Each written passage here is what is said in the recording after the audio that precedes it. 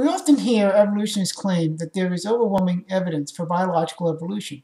However, this claim does not stand up to close, objective scrutiny. Most of what evolutionists claim as evidence for biological evolution is actually interpretation of evidence based on evolution. This means that evolutionists assume evolution when interpreting evidence and then claim that interpretation has evidence for evolution. This is called circular reasoning, which is a logical fallacy. Biological evolution is always presented as the only scientific explanation for the past and present life on Earth, even when the evidence is so fragmented as to be laughable.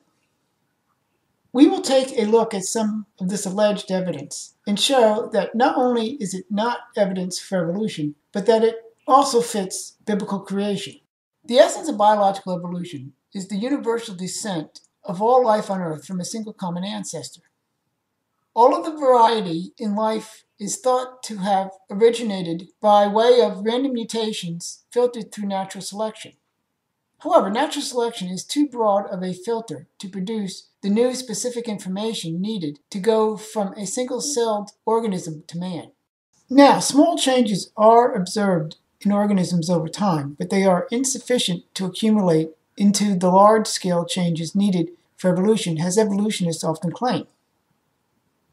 Evolution requires lots of new information to be created, but these observed changes result from turning on and off and rearranging existing information, or a loss of information. As such, if they accumulate, they will produce a large amount of information loss, resulting in large-scale change in the wrong direction for evolution. Evolutionists like pointing to their tree of life, which shows various types of organisms, including man, connected to every other organism through a complex set of branches to the origin of life. However, the lines connecting these organisms exist only in the minds of evolutionists. When you take away these evolutionary presuppositions, all you have are a group of organisms arranged according to some similarities. Evolution is fundamentally atheistic in nature. Not only does it leave no place for God, but any attempt to add him or suggest any intelligence behind the process is met with contempt. This is because the entire purpose of biological evolution is to try to explain our existence apart from God, which is why compromises such as theistic evolution are pointless. It is also why believing in evolution tends to lead people to atheism. Evolution, however, is more than atheistic, but is totally anti-theistic, as is shown by the reaction of its proponents to any suggestion of God or intelligent design. Polygenic trees are projections of the alleged evolutionary relationship between organisms. They are based on comparing one or more traits for similarities and differences. Note as shown here that all of the organisms are on the tips of the branches and not any place else. These polygenic trees are often used as evidence for evolution. However, the exact tree that results often varies with what is being compared. That is, you can take the same organisms, plug in different traits, and get different results. Here is an example from the anti-creationist website Talk Origins. This compares a morphological tree and molecular tree. Now, while most of the organisms are in the same place, Gavia Alice is not in the same place or even close in both trees. Here's yet another example from ResearchGate where different traits are compared, resulting in different polygenic trees. This is a very common occurrence. Note that you can get the polygenic tree that you want by cherry-picking the traits that are compared. It gets even worse because it has been shown that if you put in random data, you still get a polygenic tree because that is how the program is written. The next slide is the final nail in this piece of evolutionary propaganda. Here are two polygenic trees produced by comparing a rivet, a nail, a screw, and a bolt. As with living things, you get different polygenic trees depending upon which traits you compare. And we know that none of these fasteners were descended from each other, but they were designed for similar purposes. Fossils are the remains of once living organisms found buried in rock. There are three main types of fossils: mineralized remains, filled casts, and imprints. Here is an imprint fossil of some ferns. Now, coal, oil, and gas are often called fossil fuels. However, it needs to be noted that there are arguments against these being the remains of once living organisms. One bit of evidence is this imprint fossil in coal, suggesting it is just a form of sedimentary rock.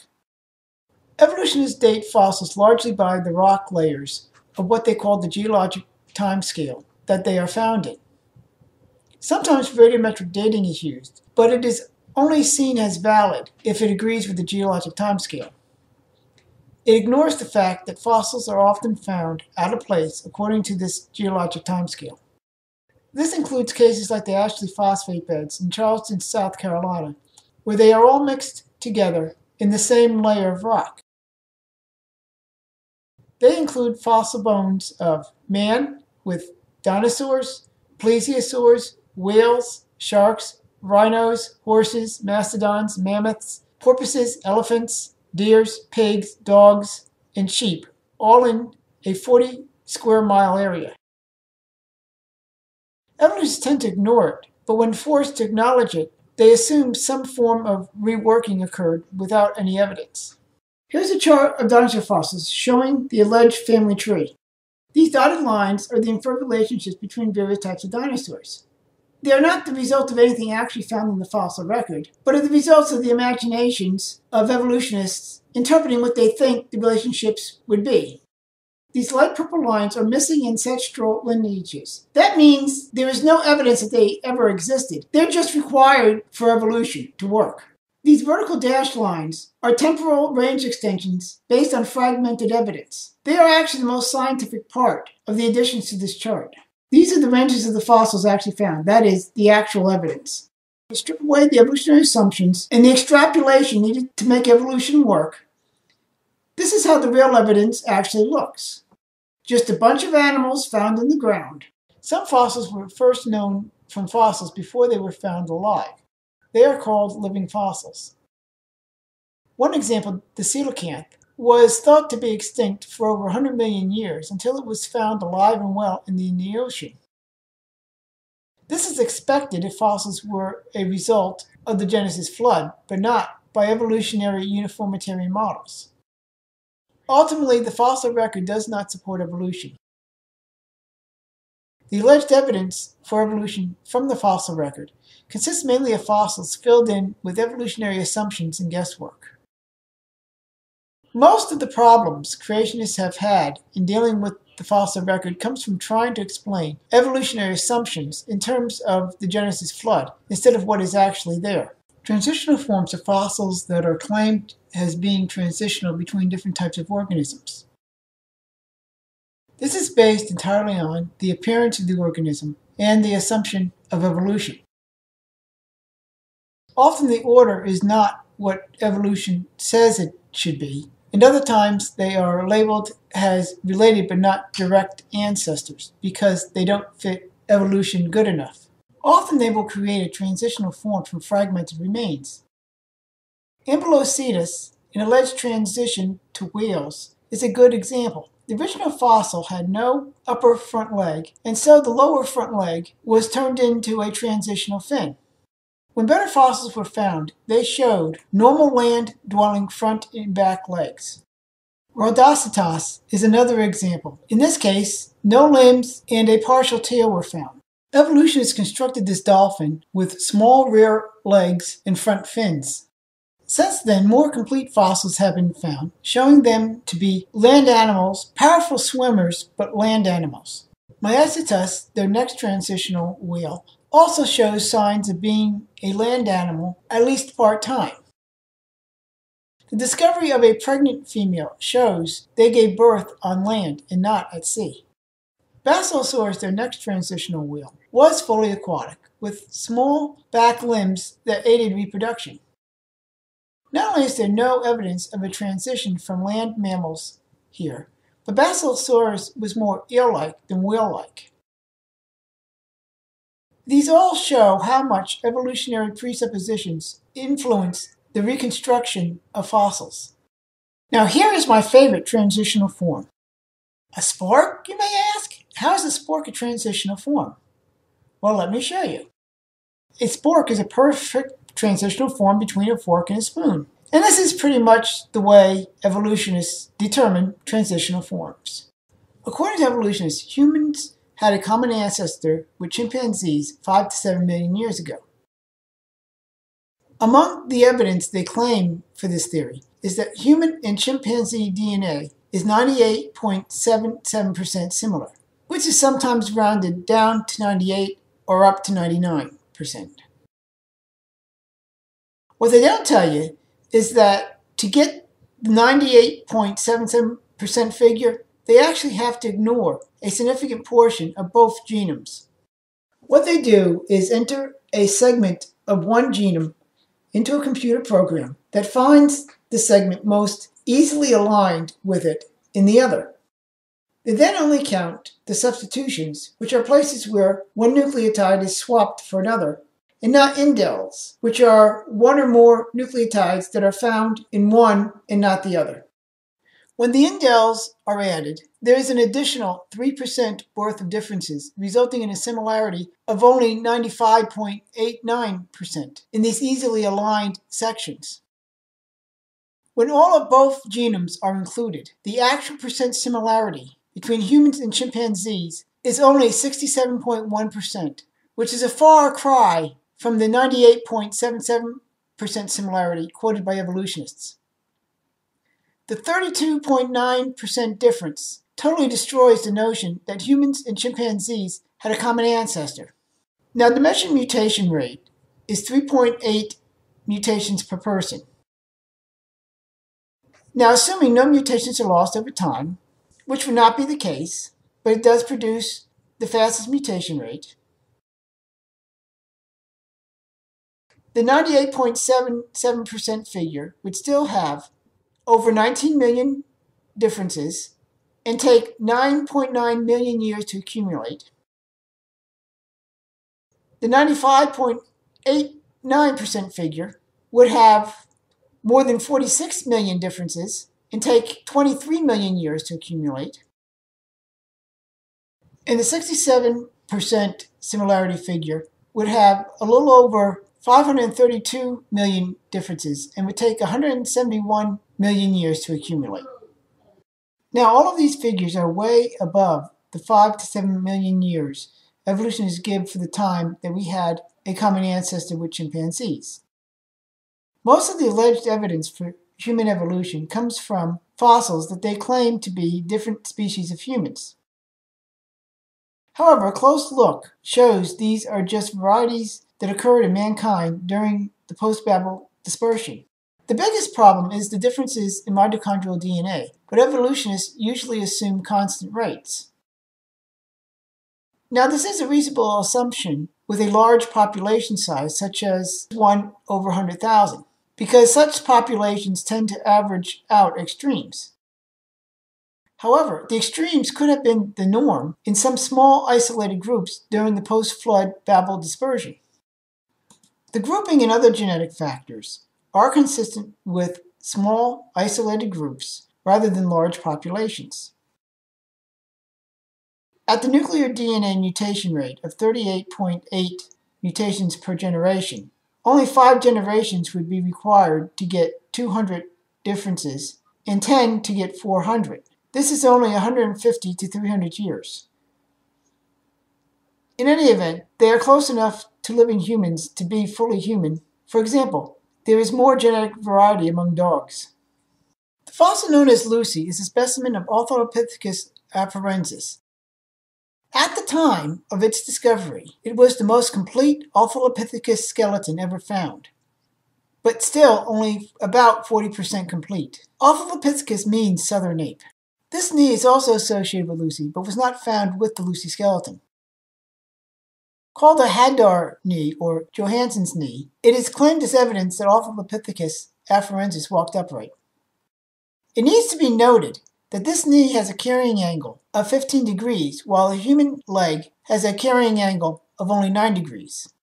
The Lotoli footprints are a trail of 2 sets of footprints, one from an adult and one from a child.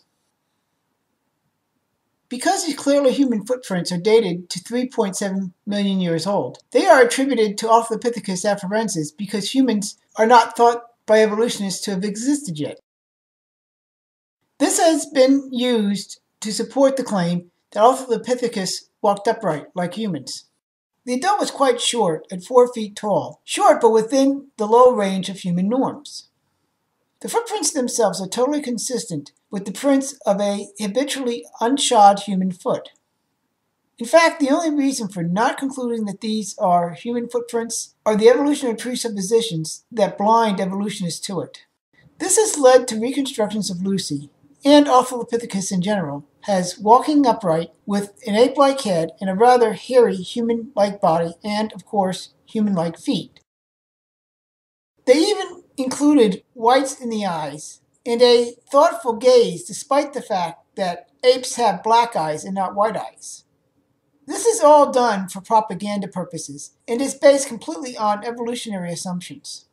One problem was that the way Lucy's pelvis went together as found resulted in it flaring out like that of a chimpanzee.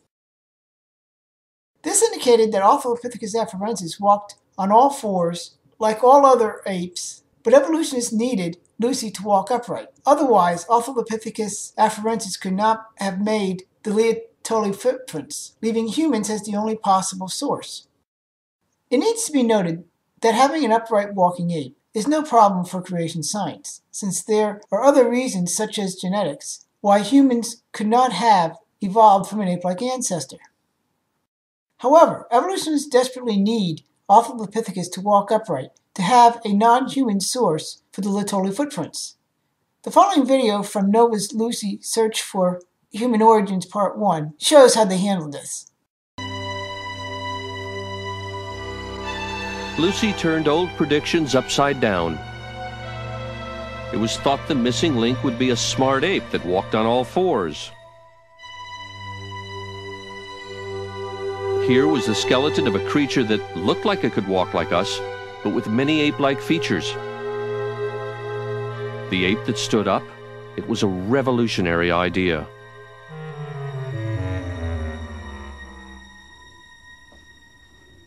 We needed Owen Lovejoy's expertise again, because the evidence wasn't quite adding up. The knee looked human, but the shape of her hip didn't. Superficially, her hip resembled a chimpanzee's, which meant that Lucy couldn't possibly have walked like a modern human. But Lovejoy noticed something odd about the way the bones had been fossilized. When I put the two parts of the pelvis together that we had, this part of the pelvis has pressed so hard and so completely into this one that it caused it to be broken into a series of individual pieces which were then fused together in later fossilization. After Lucy died, some of her bones lying in the mud must have been crushed or broken, perhaps by animals browsing at the lakeshore. This has caused the two bones, in fact, to fit together so well that they're in an anatomically impossible position. The perfect fit was an illusion that made Lucy's hip bones seem to flare out like a chimp's. But all was not lost.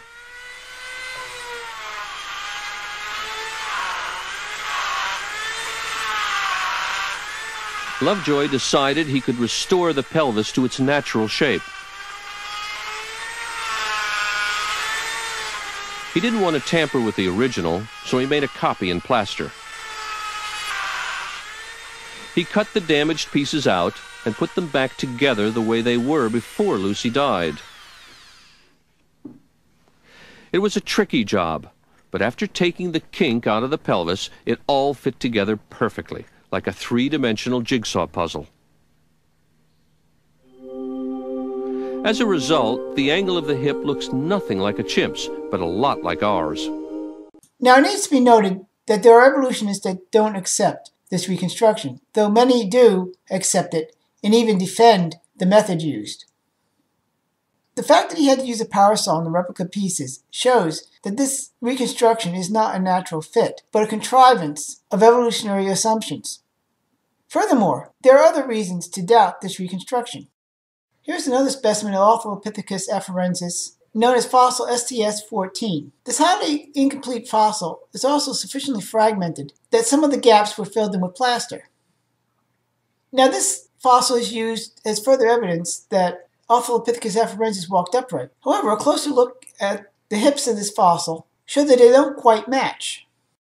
This mismatch is even more obvious when the fossil is reconstructed to resemble human hips and tailbone.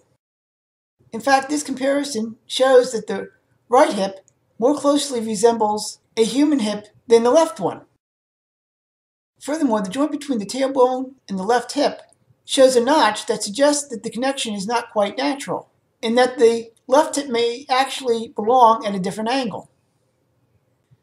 This difference also suggests that the right hip may actually be that of a human being, while the left hip belongs to an Australopithecus. This suggests that the correct hip angle is actually flaring out like that of a chimpanzee and Lucy's original hip configuration. Lucy's leg bone is often shown at the same angle as a human leg bone. This makes great propaganda since it makes Australopithecus afarensis look more human.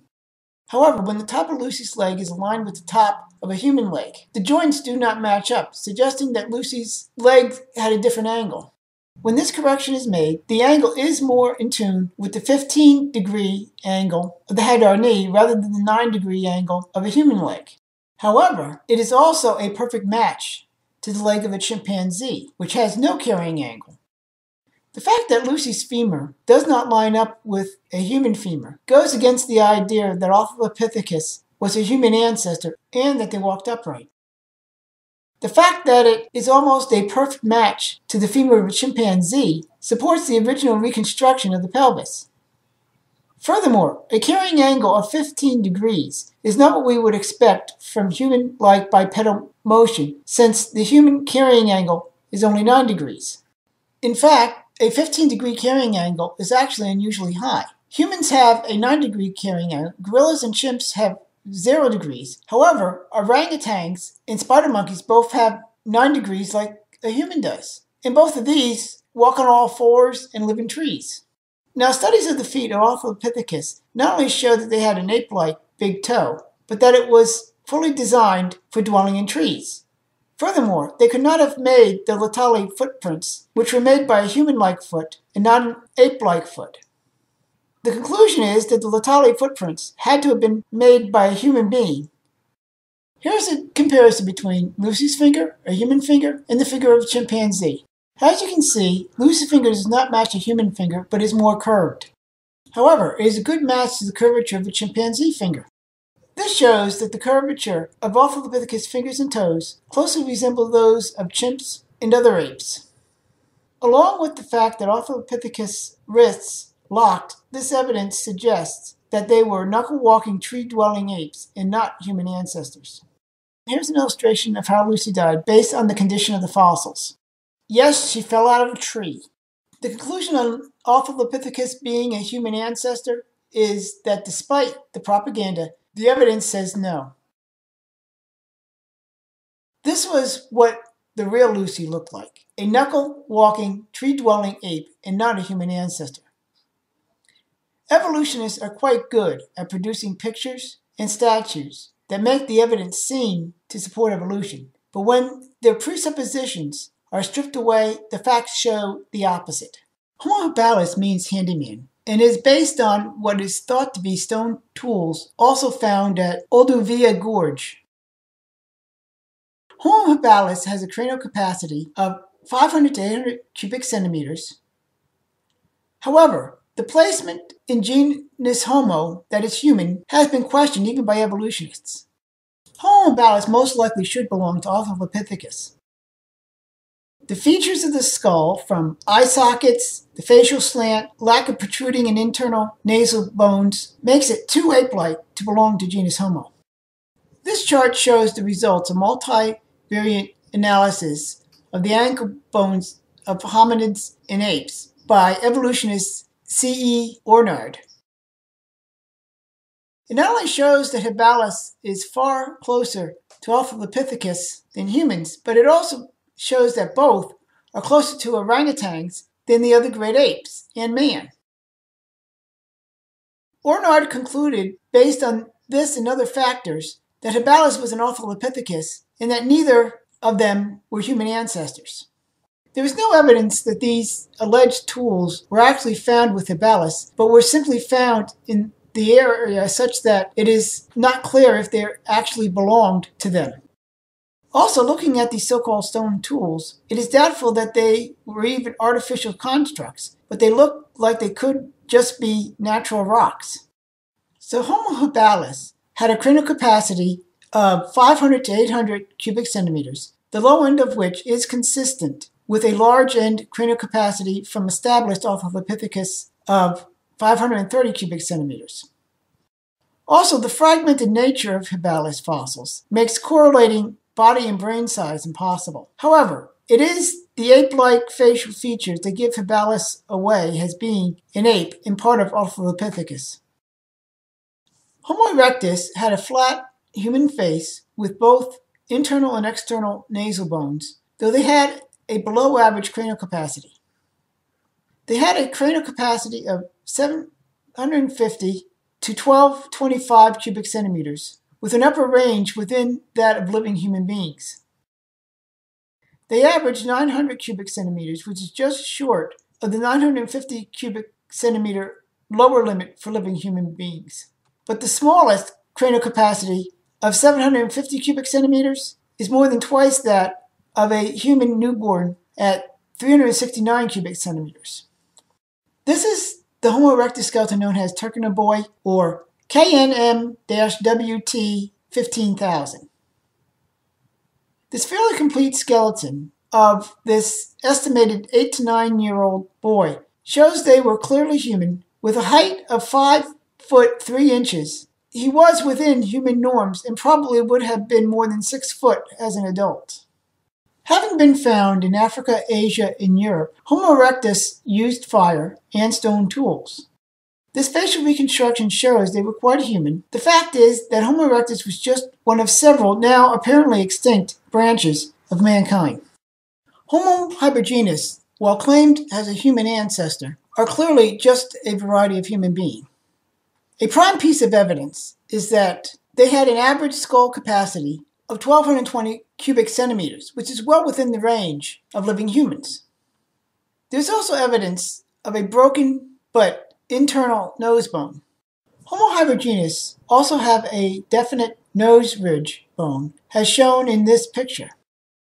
Furthermore, Homo hybridinus shows an unslanted face of a human being. This skull also shows evidence of surgery in the form of a small hole probably made to relieve internal pressure. Here is an honest facial reconstruction of Homo hybridinus, revealing a clearly human face. There can be no question that Homo hybridinus was simply a variety of human being and not an evolutionary ancestor. Homo florensis, also known as hobbits, was a group of small skeletons found in the island of Flores off the coast of Indonesia. They are quite short, with appropriately smaller skulls, at about 3.5 feet high. The proportions fit those of human beings, just smaller than normal. All indications are that these were simply a very small family of the human race. This is a comparison of a hobbit and a normal human skull. The hobbit skull has the internal nasal bone that is typical of humans. Homo florensis is clearly a small variety of human being, showing how much variety arose in the post-Babel dispersion. Neanderthals are what most people think of when they think of cavemen. However, they have suffered much from evolutionary presuppositions in reconstructions. They had flat faces with internal and external nasal bones, showing that they were quite human. In fact, Neanderthals even had a larger skull capacity than we do. This facial reconstruction of a Neanderthal shows a very human face and possibly a sample of an isolated post-Babel group of humans. There are also genetic markers that indicate interbreeding with those labeled Homo sapien, showing clearly that they were human beings. This is all based on reconstructions and descriptions by evolutionists. Unfortunately, creationists seldom get free access to major fossils. However, creationist Dr. Jack Curso did get such access to some ancient human skulls to photograph and x-ray them. He took full advantage of the opportunity to study these skulls. Curso published his results, and they can be found in his book, Buried Alive. published in 1998. He found that in some cases, such as this Neanderthal child's skull, that the jaw was placed unnaturally forward, making the face appear more ape-like. When the jaw was put into its natural position, the face looked far more human. He also found evidence that the rate at which this child was maturing was way slower than modern norms. This is supported by this chart showing that the age at which children mature has actually decreased over the last couple hundred years. Not only did the evidence show that ancient man matured slower than we do today, but also that the shape of Neanderthal skulls is consistent with the face growing and filling out as one gets older. Crusoe's measurements showed them to be consistent with the skulls of people who lived for hundreds of years, as described in the Bible. So not only are Neanderthals clearly human, but they show evidence of the long lives described in the Bible. It should not be too surprising that we should find men living in caves during the post-Babel dispersion. When you are on the move away from civilization, caves make good places to seek shelter from weather and predators. Caves would naturally be temporary places to stay when there is no nearby civilization and you have not found a place to settle down. A cave would also be a convenient place to live while you are building in a place you choose to settle down. The point is, living in caves is not a sign of primitives coming up from being animals, but of men who have gone away from civilization for one reason or another. The Bible even tells of David taking refuge in caves while on the run from King Saul. If humans evolved from a common ancestor with apes, we should expect to see a fairly smooth progression from ape to human. Evolutionists produce the illusion of this by making some groups of humans look more ape-like and some apes look more human-like. They have even classified an ape as genus Homo to complete the illusion of a smooth progression. However, this illusion does not stand up to close scrutiny. The more human-like apes, Australopithecus, are shown to be just as ape-like as chimpanzees. Those features that make them seem more human-like are actually contrivances of evolutionary presupposition. Their linchpin species, Homo habilis, should be classified as Australopithecus, not Homo, making it an ape. The rest of genus Homo are clearly human beings and not ape men, with most suffering from degrees of evolutionary presupposition. You'll sometimes see a chart like this that is intended to show an increase in skull size over time.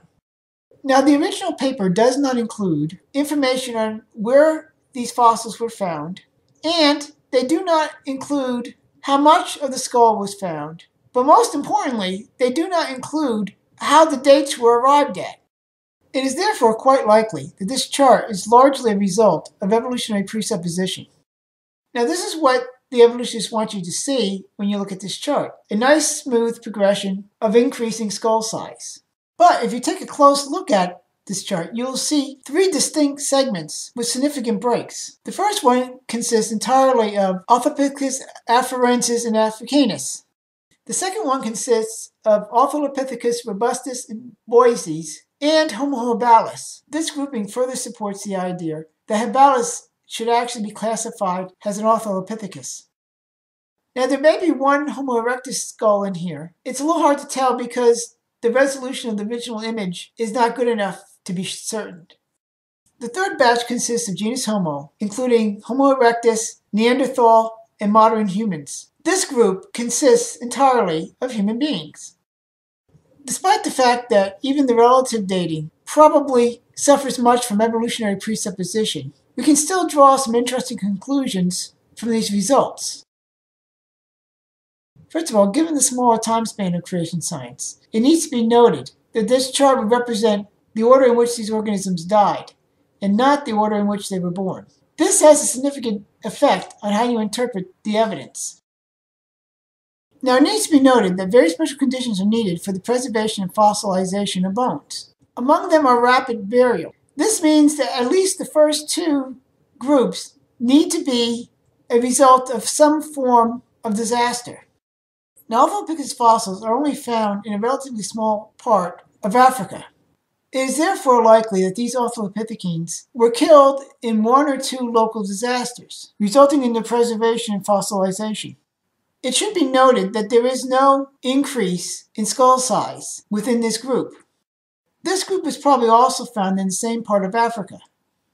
This suggests that they all died in a local disaster which rapidly buried them, preserving their bones for fossilization.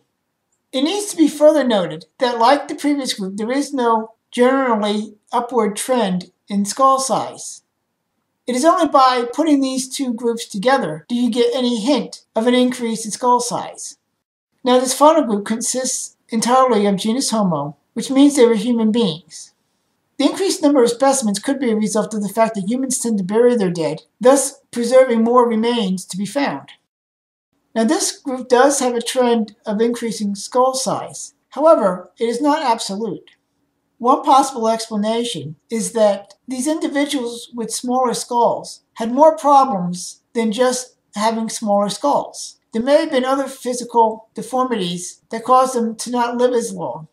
The point is, evolutionists only want you to see the data their way, with their interpretation, when there are other ways of looking at the same data.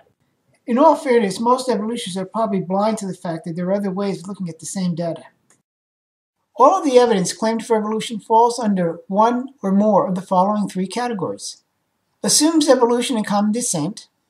Assumes only natural causes, that is, excludes God or any other intelligence.